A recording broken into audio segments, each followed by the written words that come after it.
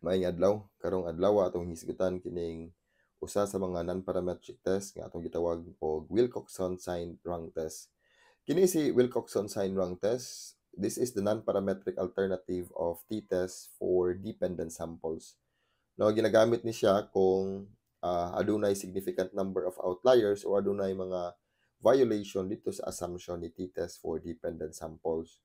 Although it is encouraged na gamiton nato to si non-parametric test nga si t-test for dependent samples kay mas powerful ni siya kaysa sa anin nilang Wilcoxon Signed Rank Test. Pero akong balikon, very sensitive to sila sa mga outliers. So maghatag to sila o if we will insist to use the t-test for dependent samples, basin og adunay mga violation sa assumption, maghatag to siya og mga errors, mga type 1 and type 2 errors. That is why kung aduna gani mga violation ato nila nga mga violation dito sa mga assumptions ato nilang t-test for independent samples, it is good and it is better and it is advised to use our Wilcoxon Signed Rank Test. Kaya ni Wilcoxon i-handle ang mga outliers dayon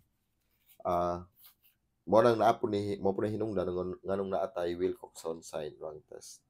So ginagamit ni siya same sa purpose ni t-test for dependent samples, ginagamit kung magkumparar kita og duha ka grupo sa mga ay isa ka og aduna kitay if we are trying to compare the scores of the pre-test and the post-test o kaning before and after nga mga scenarios, like gusto na to lang tawon o aduna bay kalainan sa pre-test o post-test nga scores if there is a significant difference. So usa ka grupo nga mga bata kaduha sila nga gi-test. No, same ra gyapon siya sa t-test for dependent samples. Karon atong tan-awon ni ato ang scenario. Natay scenario diri nga gihimo. So a teacher wants to determine kini. A teacher wants to determine if a new interactive teaching method has a positive effect on students' math performance. So the teacher selects a class of 9 students and administers a pretest before implementing the new teaching method. And after using the new method for 1 month, the students take a post-test. So ito ng taon ato ang scenario. Ang usa ka maestra daw gusto niya lang tawon, gusto niya i-tan-awon ug aduna bay positibo nga effect ang new interactive teaching method kini siya didto sa mathematics nga performance sa mga bata. Ug tungod ana, gusto niya man gusto man siya nga i-test to siya ay tan-awon og aduna bay positibo nga effect. Nag-select siya og siyam ka bata kung asa niya gi-try og gamit ang new interactive teaching method. So before sa paggamit sa new interactive teaching method, nag-exam siya mo ning atay pre-test. Exam ang maestra. Then pagkahuman, after 1 month of use of the gamit tong gitawag nato nga new interactive teaching method, naghimo siya og post-test. No, adunay duha ka score sa pre-test ug score sa post-test. Ug atong nantawon, isa ra ka grupo sa mga bata, siyam ka bata, kaduha sila nga gi-test. So karon, dire tungod ani nga scenario, makahimo ta ni ato ang research question. Does the new interactive teaching method improve students' math test scores? So makapangutana kita kung ang interactive o ang bag-o ba nga interactive nga method naka-improve ba siya sa math test score sa ato ang mga estudyante.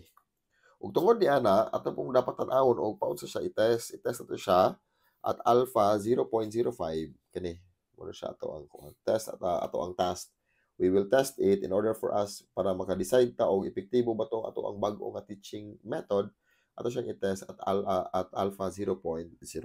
Og kato nga mao nga scenario, no? Kini nga hypothetical scenario, makahimo ta og hypothesis. So our default nga hypothesis is our null hypothesis. So from the hypothetical scenario, this can be our null hypothesis. This is a non-directional null hypothesis, no? There is no significant difference in the student's performance between the pre-test and the post-test scores. Buot pasabot kung at the end of our computation using a Wilcoxon Signed Rank Test, if we will accept the null hypothesis, meaning to say that the performance sa mga bata kay walay kalainan sa pre-test o sa post-test. O ingon na ang nahitabo, walay positibo nga effect ang mao nga bag-o nga interactive method dito sa learning sa mga bata. So, the students' pretest and post-test scores are as follows. Muna siya ang pretest score sa siyam kabuk bata, and mo po ni ilahang post-test score. So, si bata number 1, 3 iyang pretest, post-test 2, 4 ang si bata number 2, iyang pretest is 4, iyang post-test is 5. 2, 4, 3, 4, 2, 4, 5, 3, 3, 4, 4, 3, and 4, 5. So, aron ma-perform na to si Manwit ni U-test, kung mauni siya ang score sa mga bata, what we have to look is, what we have to solve, no, not to solve really, but to check on the differences between the pretest and the post-test and look for the absolute value, then we have to rank them. So karon, ang ato ang buhaton is we will look for the differences. So kaning differences gikuha nato ni siya ni 2 minus 3. So 2 minus 3 is equal to negative 1. Next is 5 minus 4, that is 1. Then 2 minus 4, 4 minus 2, that is equal to 2. Then 4 minus 3, that is 1. 4 minus 2 is equals to 2. 3 minus 5, that is equal to negative 2. 4 minus 3 is equal to 1. 3 minus 4, that is equal to negative 1. And 5 minus 4, that is equal to 1. And after looking for the differences, how man natin pangita sa mga differences, proceed na ta sa ato ang absolute value. Karon, si absolute value nato, ato ning kuhaon mga negative na sign, parahanin niya. So, for the absolute value of negative 1 is 1, then you just copy, all positive values, you just copy and transform negative values to positive value like this. Negative 2, that is 2, negative 1, 1, negative 1, that is positive 1, and 1 and 1. Next is ato silang i-rank. So, sa ato ang pag-rank, inanayon na to siya. Magsugod ta sa pinaka-gamay, no? Pinaka-gamay. So, atong tanawon ang atong absolute value, ang pinakagamay is kining 1. O atong lang taon po, daghan kay 1, 1, 2, 3, 4, 5, 6, unong kabuk 1. So, pag-rank na to na siya, this is 1, 2, 3, 4, 5, 6. So, 1 plus 2 plus 3 plus 4 plus 5 plus 6 divided by 6, kaya tungkol kay 6 man sila kabuk, that is equal to 3.5. So, 3.5, 3.5, 3.5, 3.5, 3.5, and 3.5. So, for our 2, we have here 2, 2, 2. This is 6 man yung last number. 7, 8, and 9. Ang middle is 8. That's why we have 8 here. 8 and 8. Or pwede po na to 7 plus 8 plus 9. That is equal to, pila man na siya. Then we have to divide it by 3 because they are only 3. So, nahuman na ta. That is how we rank our absolute value. Ang sunod na itong pangitaon is we will find the rank sum of the positive and the negative values. No? Find the rank sum. No? Rank sum of the positive and the negative values. Saan man natin ni siya ron? Rank sum of the positive value, or no, not on the negative value, and rank sum of the positive value. So, asa man natin ni pangitaon ni sila? Ang negative value is mao ni siya. Tanaw na to ning mga negative value diri sa differences, then ato i-add ang iyang corresponding as rank. For example, kani negative value man ni tulo. So sa negative value number negative 1, yang rank is 3.5. Then diri is 8. Then diri is 3.5. So what we have to do is to add 3.5 plus 8 plus 3.5. That is equal to 15. No? Kuha to. Pagkitaon na to, negative value man na. Pagkitaon na to mga negative value diri. Dito na tao ng iyang rank. So, negative value number 1, that is 3.5. Negative value 2, that is 8. Negative value of 1 is 3.5. That is equal to 3.5 plus 8 plus 3.5. That is equal to 15. Then, ang remaining, those are positive values. I-add na nato ni sila tanan.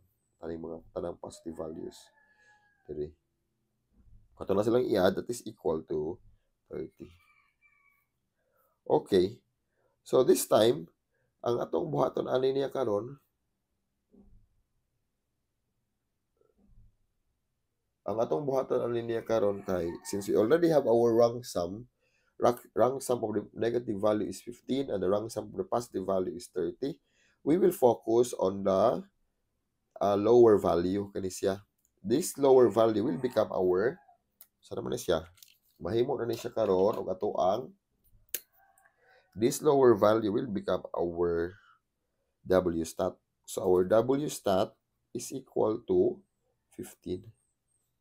And our W crit, no, at alpha 0.05, degrees of freedom of 9. Ganong 9 man itong degrees of freedom because of this one.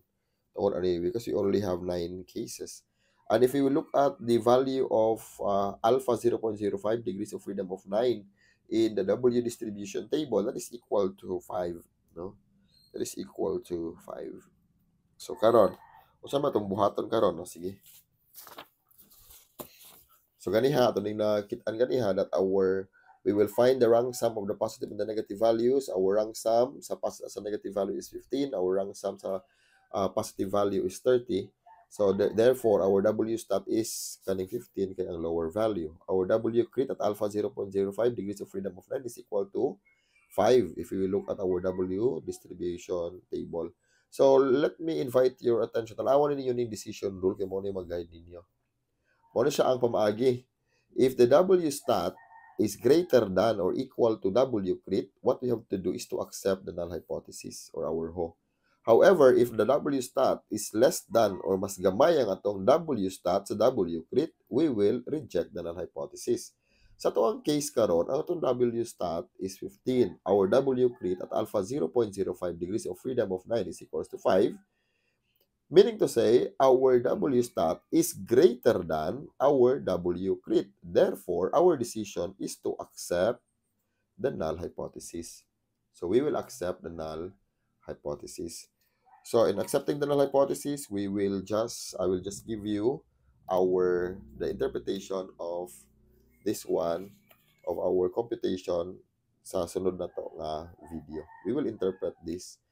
Pero itong masabtan karon, since we accepted our null hypothesis, meaning to say, no, we accepted this one, we have our null hypothesis, and after our computation, we accepted this one, meaning to say that there is no significant difference in the scores of the students between their pre-test and post-test scores. Meaning to say, wala na usog ang ilahang scores, or no, there is no significant difference in the scores of the students.